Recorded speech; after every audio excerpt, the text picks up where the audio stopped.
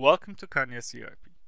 In order to list and delete the system logs in place, access SYST01 system logs transaction.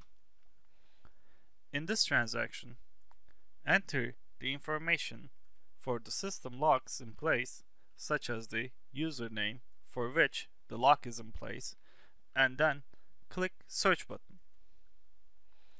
The system logs for the relevant user will be listed on the table below.